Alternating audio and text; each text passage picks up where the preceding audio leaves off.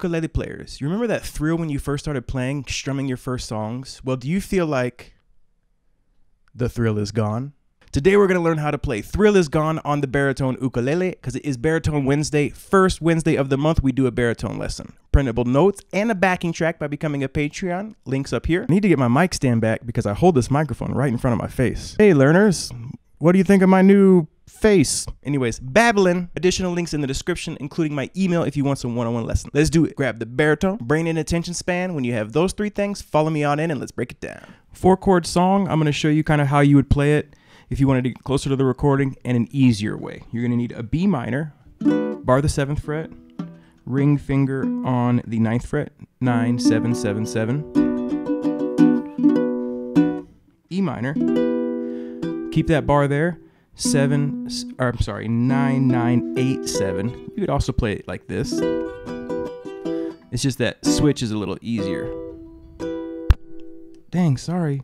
We're also going to need a G major 7, which is 5, 7, 7, 7, which is followed by an F sharp, which is 8, 6, 7, 6. Bar the 6th fret, middle finger on the 7th of the B, ring finger on the 8th fret up here of the D string. Now, if you like the sound of it moving down, you could also follow this with an F sharp 7.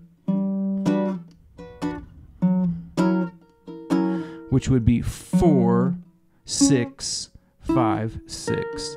Make this D7 shape and then get your index finger on the 4th fret. That's a little closer to the recording. Now you can also do these shapes down here. B minor, which is that E minor shape that we did just here. 4, 4, 3, 2. E minor, 2, 0, 0, 0. If you got your pinky, or if you played your index finger here and your ring finger on the 3rd fret, become an E minor 7. Your G major 7 would just be middle finger on the 2nd fret.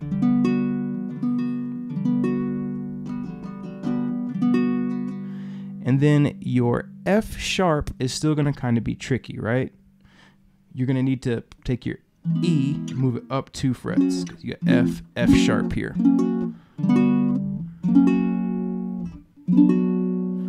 So those would be the easier chords, but as you can see, there's still bar chords. It's just there's a little more room. They're not quite as cramped. Outlining the circle quickly, it is 4 measures of B minor. The middle 4 is 2 of E minor, 2 of B minor. And then the last 4 would go G major 7, F sharp or F sharp 7, and then 2 of B minor. So let's break down each of those sections one at a time. The first one, and that's your rhythm. You're going to pluck the bass, pluck the D string down on the 2nd beat. 1, 2, and then release with the bar. 1, 2, so it kills the sound. 1, 2, 3, 4. Pluck, down, rest, down. 1, 2, 3, 4. You do that 4 times. 1, 2, 3, 4. 1, 2, 3, 4. 1, 2, 3, 4. 1, 2, 3, 4. The thrill is gone. The thrill is gone away. BB had some pipes, man. All right, middle 4. When we get to this E minor, we're actually going to pluck the G string because that's the E note. It doesn't sound quite as good as, because it's so high in pitch, but it moves more than it would be if you just hung out on that B. So you're going to pluck that bass down, 3, 4, 1, 2, 3, 4, back to B minor 2. Okay. Thrill is gone. Thrill is gone away. All right, let's take a look at the turnaround. Turn around the same rhythm. Let's go with the F sharp 7. 1, 2, 3, 4, 1, 2. If you can't play that chord, go ahead and play this shape. I'm sorry, I'm going to do the F sharp. Yeah, 7. If you can't do that, just play the F sharp. Okay? And we're going to go pluck, down, down, pluck, down, down. What's pretty cool about playing this rhythm here is this is the G, so we're not doing an inversion or anything. We're getting the G, and what's nice about this shape is we get the F sharp. So it has that same exact tonality that the guitar does. 1, 2, 3, 4. 1, 2, 3, 4. 1, 2, 3, 4. 1, 2, 3, 4. And that would be the end of the 12-bar circle. That's the part where he goes, "You done me wrong, baby, and you'll be sorry someday." From the top. 1, 2, 3, 4.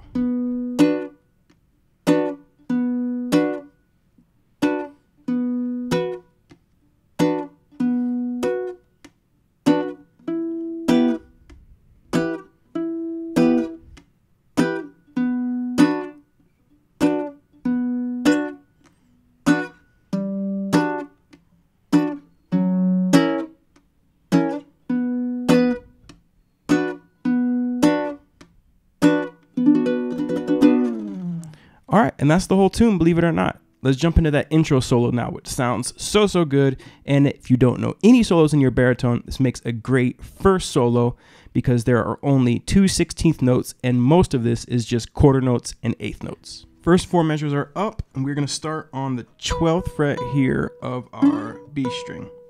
Now, you could play that same note here on the 7th fret. 12th fret is where he's playing on the guitar. We're going to try to play it just like he would on the guitar. It's 3 beats and you add some vibrato to it. On the 4th beat, you're going to play it, but only for an 8th note. So you're going to play it and release the pressure. 1, 2, 3, 4. Okay, first measure, you got it. 1, 2, 3, 4. Next measure, 10th fret here. We're going to give it a quarter bend. So you don't want it to sound all the way like this note, somewhere between the two.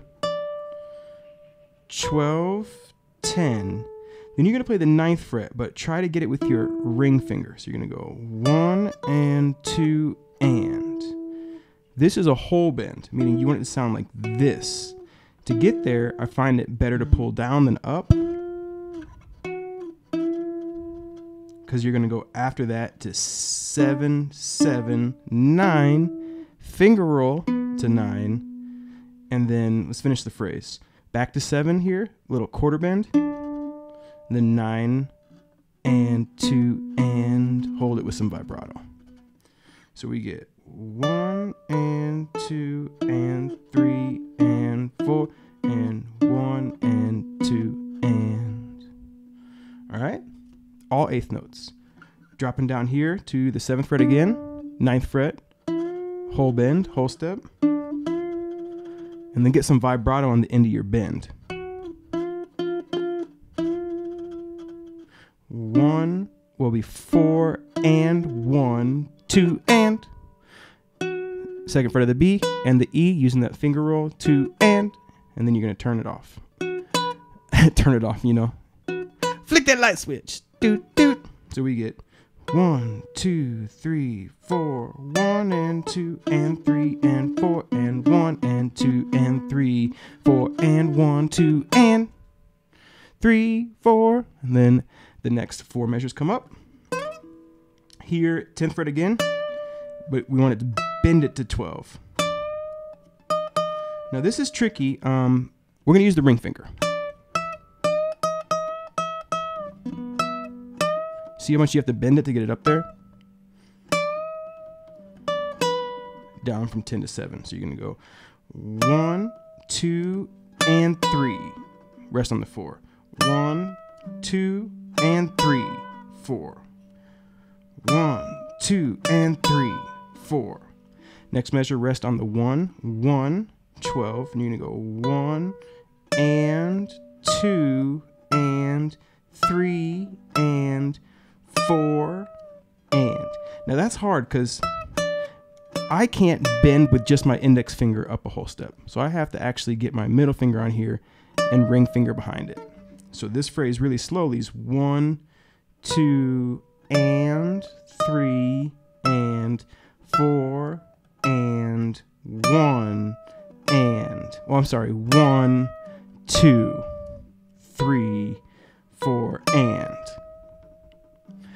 Try to get those bends in pitch. They really make the solo sound a lot nicer. All right. 1, 2, and 3, and 4, and 1, 2, 3, 4, and. That'll keep ringing out. 4 and 1, and 2, and 3, 4. 1 and 2, and 3, 4. And that happens kind of a lot in this song. It's kind of 1 and 2 and 3, 4. So try to get the timing on that down. It'll help for your soloing in general, but also you're going to see it in the next 4 measures, that kind of timing. So here we go.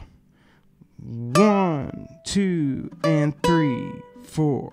1, 2, and 3, and 4, and 1, 2, 3, 4, and 1, and 2, and 3, 4. Woo! Last 4. This is a fun little phrase. We're going to bend quarter. 1 and 2 and 3, 4. 1 and 2 and 3, 4.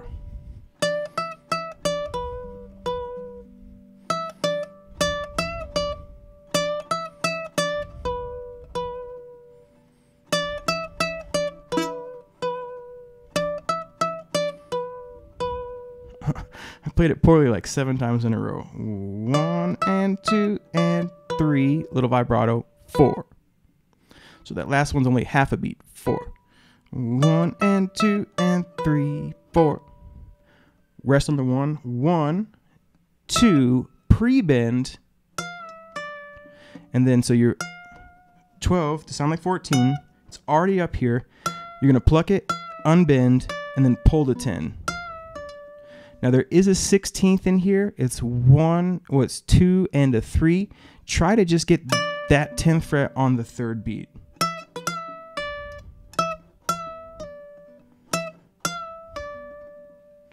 And then the 4, because it's only an 8th note. 3 and then 4. Slide that finger down, get the middle one on because you're going to bend up a whole step. 4, 10 after that. The next one is little quarter. 1, 2, and 3. That little phrasing again. 1, 2, and 3, 4. 1, 2, 3, 4. 4th beat, you're going to play 7 and 7. So it's the last 2 measures. 10 with a quarter. 1, 2, and 3. 10 to 4, 10 to 12. 3. 4th beat, bend up a little, and then come back to the 12th fret. Oops. But it's also just an 8th note, which is cool. Instead of letting it ring out because it's the last note, he just deep taps it. Deep, deep, deep, deep. So these 4 measures. 1 and 2 and 3, 4. 1, 2 and 3, 4. 1, 2 and 3, 4. 1. I bent that on the 2nd measure on the 4th beat. I tried that 10 a whole step with my index finger and probably noticed it didn't sound very good. That's why you want to really try to get those whole bends with your middle finger if you can. Let's play through it nice and super slow. No backing track and just count it. Okay? 1, 2, 3, 4. 1, 2, 3, 4. 1 and 2 and 3 and 4 and 1 and 2 and 3. 4 and 1, 2 and 3. 4. 1, 2 and 3. 4. 1, 2 and 3 and 4 and 1, 2, 3, 4 and 1 and 2 and 3. 4, 1 and 2 and 3, 4, 1, 2 and 3, 4, 1, 2 and 3, 4, 1, 2, 3, 4. Woo-hoo!